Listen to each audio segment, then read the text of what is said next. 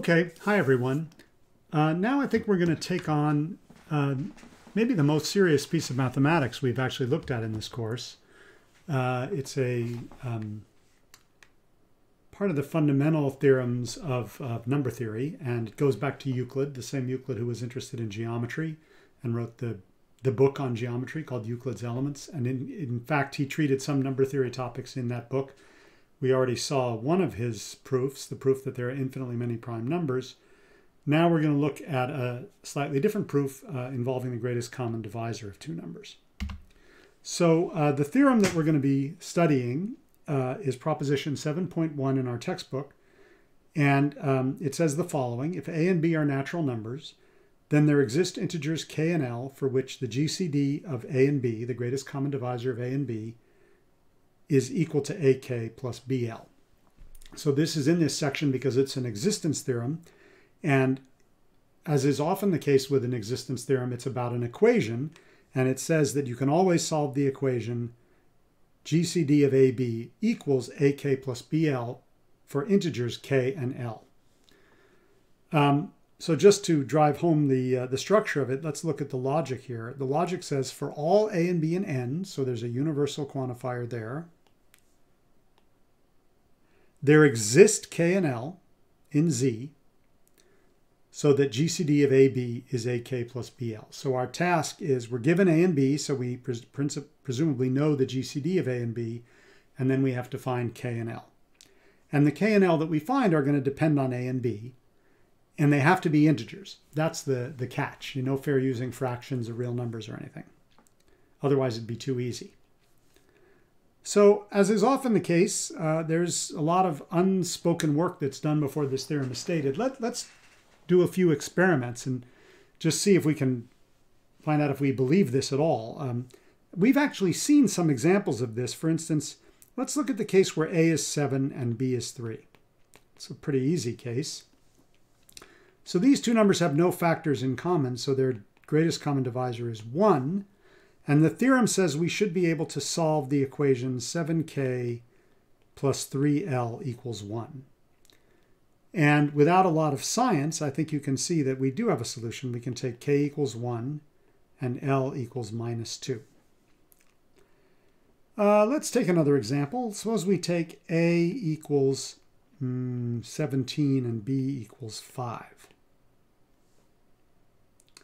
Well, now maybe it's not completely obvious what the right solution is, but we could try to maybe experiment a little bit. So if we take, well, 17 minus 5, that's not enough. We could take 17 minus 3 times 5. That's only going to give me 2. Another way to think of it is, can I get 17 to be close to a multiple of 5? And that does give you an idea. If you take 17 times 2, that's 34. And if you make that negative and you add 7 times 5, you get 35 minus 34. So that's 1. So in this case, k is minus 2 and l is 7. But as you can see, that wasn't very scientific. And it's not really clear how you would turn that into a system to prove that a solution exists for arbitrary A and B. Maybe we should look at a pair where the GCD is not 1. So suppose we were to look at, I don't know, how about 15 and 9? So then the GCD is 3. And, well, sure enough, 3 is equal to 2 times 15 plus 9 times minus 3, right? That's 30 minus 27. So again, there's a solution. Okay, there's hope. How do you even think about this problem? Well, for that, let's take a slightly different approach, and let's go back to this, maybe to our first example of 7 and 3, and let's, instead of focusing our attention here on the left-hand side and asking, can we get the GCD, let's sort of ask a different question. Let's ask, which numbers come up in the form 7k plus 3l? And for that, we can make a little grid. We can have k, l, minus 2, minus 1, 0, 1, 2, minus 2, minus 1, 0, 1, 2.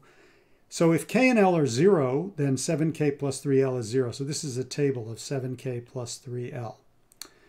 And now if you increase l, you're adding 3's, right? So if we go to here, this is going to be 3, 6, minus 3, minus 6. And if you increase k, then you're adding 7 or subtracting 7. So this is minus 7, minus 14. This is 7 and this is 14. Here we have minus 3 plus 7 should be 4 and 11. Minus 6 plus 7, well, there's our 1. That's the one we were looking for before. And then 8. And then down here we would have 10 and 17. And here we'd have minus 4. And here we'd have minus 1. And here we'd have minus 8. And here we'd have minus 11. And so on. So one thing to notice, so we definitely have 1 here, and we have 3, and we have 4, and we have 7, and we have 8. What about some of the numbers that are missing, like 2 and 5?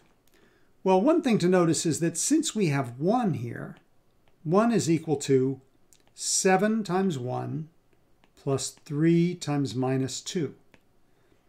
Well, 2, therefore, is equal to 7 times 2 plus 3 times minus 4. All I did was multiply this equation by 2. So the reason I'm not seeing 2 in this picture is because it's out here somewhere. But it is in this picture. And in fact, this same trick is going to let me get 5. 5, for instance, is 7 times 5 plus 3 times minus 10, which is 35 minus 30. So in fact, because of the fact that we have 1 in this list, every number appears in this list. Because once we get 1, we can get anything that we want. So in the case of 7k plus 3l, every integer appears in this list. And if you think about it for a moment, in the 17,5 example, well, we were able to write 1 as 17 times minus 2 plus 7 times 5. So we can get any number. We could get 2 as 17 times minus 4 plus 7 times 10, and so forth. So let's turn the question around. Remember, I said we were going to turn the question around. And instead of asking, which can we get the GCD, let's ask, what numbers can we get? And in the case of 7 and 3, it looks like we can get every number. And it seems like if we can get 1, we can get every number. Let's just so we can maybe figure out what's going on, let's look at 15 and 9. So 15 and 9, let's make the same kind of chart, a KL chart. And minus 2, minus 1, 0, 1, 2. Minus 2, minus 1, 0, 1, 2. And again, here we're looking at 15k plus 9l. So as we increase L, we're adding 9. So here's going to be 18 minus 9 minus 18. And when we increase K, we're adding 15. So when we increase K here, we're going to get 6. Here we're going to get 15. And of course, as we're going down here, we're increasing by 9. So we're going to have 24. And here we're going to have 24 plus 9, which is 18 plus 15 is 33. And if you look, we could keep going if you want. Minus 3, minus 18, we're subtracting 15. So here's minus 33, minus 48. 6 minus 9 minus 24. And you could keep doing this. And I think the thing that I want to point out about all these numbers is that you're getting a lot of numbers here, but they are all divisible by 3, right? And actually, where is the GCD we decided was 3? Where is our 3? We decided that 3 was 2 times 15, which is 30, minus 3 times 9. So actually, we don't... K is 2. The next number here, remember, going this way, this is 12. If we could go up one more, we would see our 3. Our 3 is kind of up here. So, or we could just notice that if we have minus 3, then we have 3 just by changing the signs of K and L. But nevertheless, everything that we've got here is a multiple of 3. So And that shouldn't be surprising, because if you look at 15k plus 9l, 15 is divisible by 3 and 9 is divisible by 3. So in fact, this is equal to 3 times 5k plus 3l. So whatever values you put in for k and l, you're going to get a multiple of 3. And it was from looking at examples like this that we eventually, back in the day, Euclid, came to a conjecture, which was that the possible values of AK plus BL are the multiples of the greatest common divisor. And that was the conjecture. And a slightly weaker version of that is that the smallest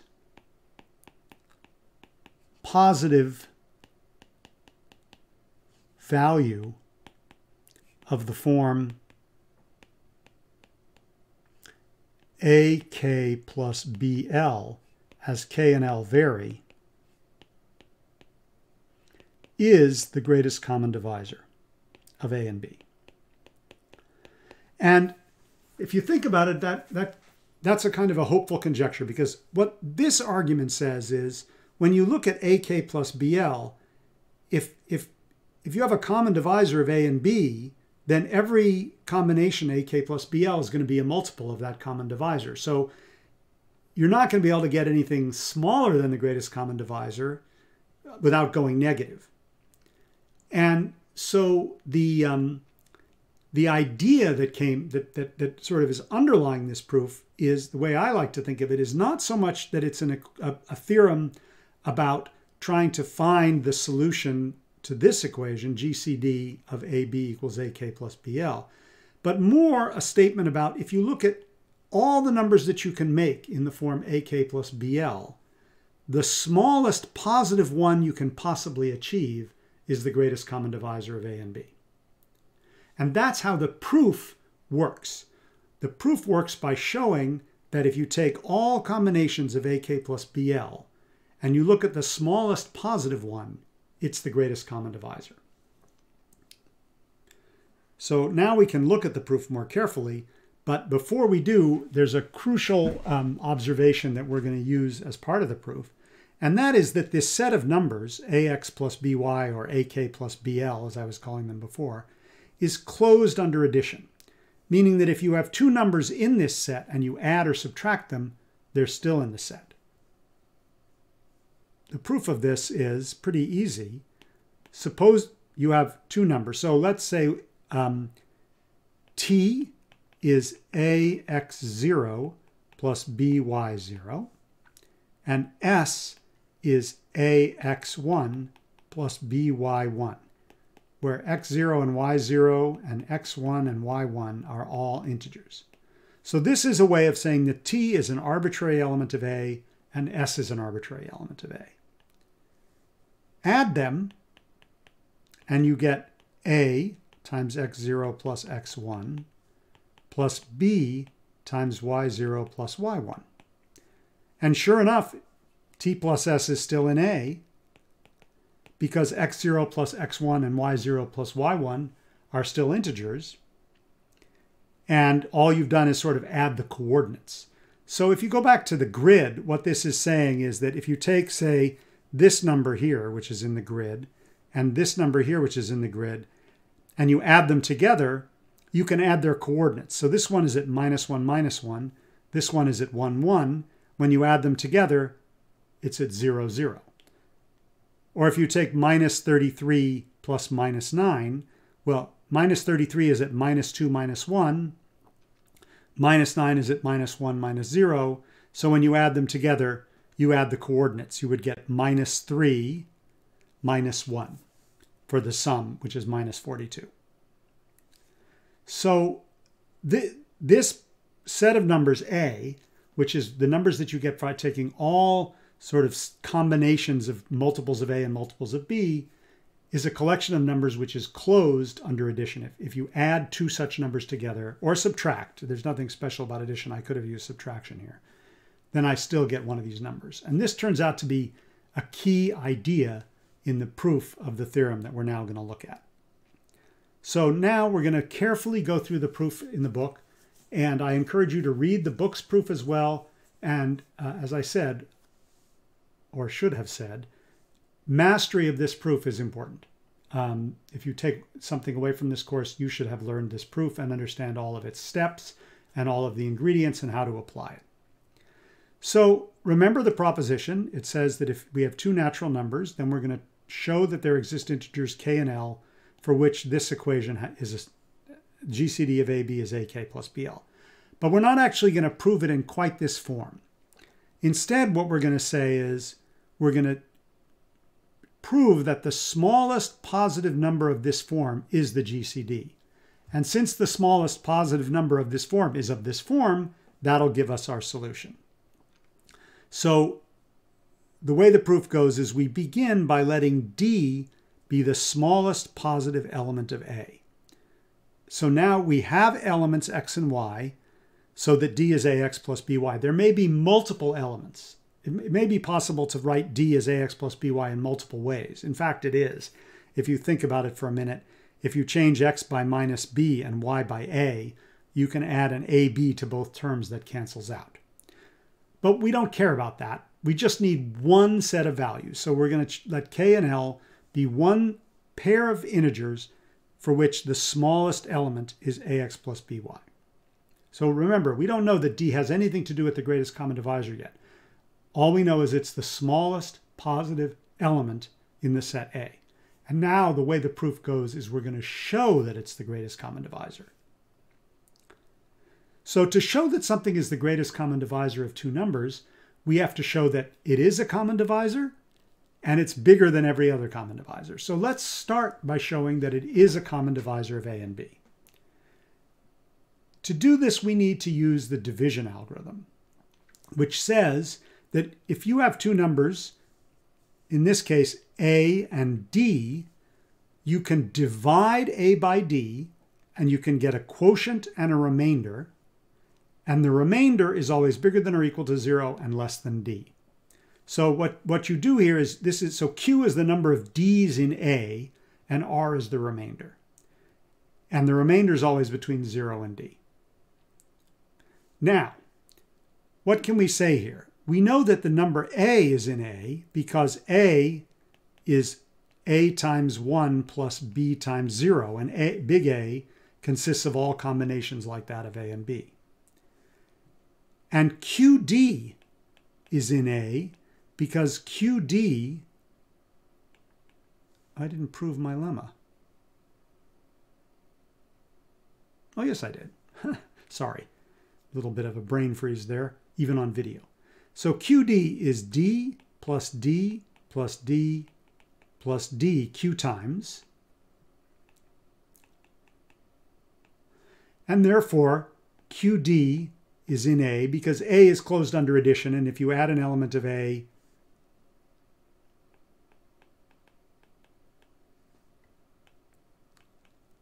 to itself D times, you still have an element of A. So A is in the set big A and QD is in the set big A. So A minus QD, which is the difference of elements of big A, is in big A. So the remainder R is in big A.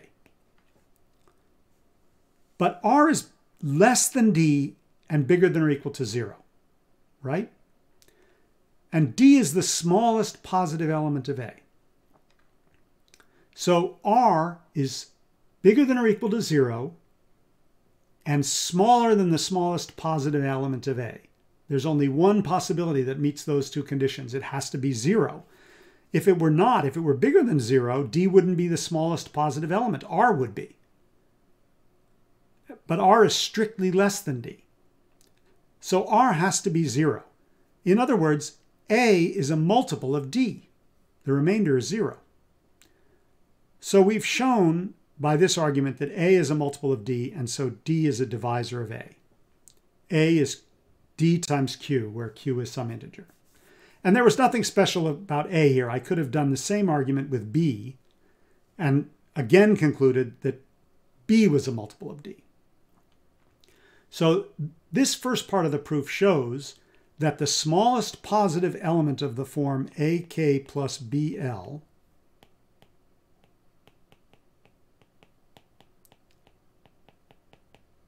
is a divisor of both A and B. But that doesn't mean it's the greatest common divisor. It could be any common divisor, and now we have to prove that it's the greatest common divisor. So the way you prove something's the greatest common divisor is you take any common divisor, and we're going to prove that D is bigger than or equal to G. In other words, the way you prove something's the biggest is you show it's among all common divisors, it's bigger than or equal to any of them. And how do you do that? Well, it's a common divisor. This G is a common divisor, so we write A as a multiple of G and B as a multiple of G for two natural numbers U and V. And you substitute those equations into the equation for D. So D is UGK plus VGL, which is G times UK plus VL. In other words, D is a multiple of G. G is a divisor of D.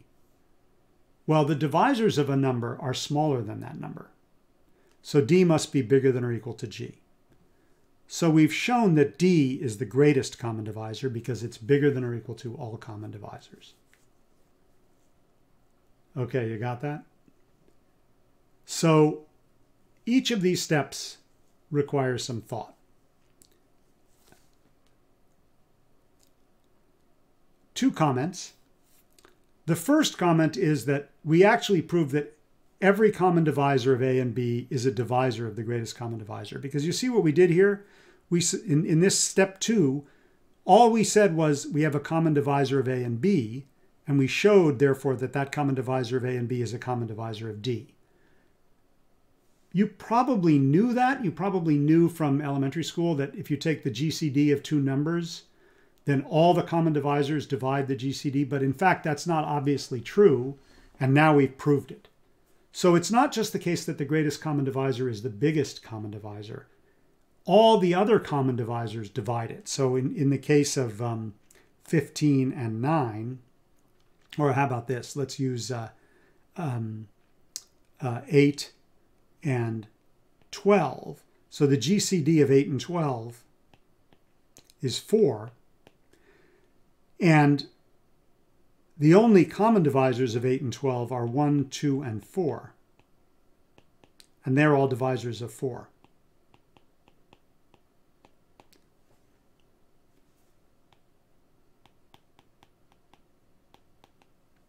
So that's one comment. And the other is that there's an algorithm for finding GCD of AB that solves this equation. And let me, in another video, I will explain how that algorithm works.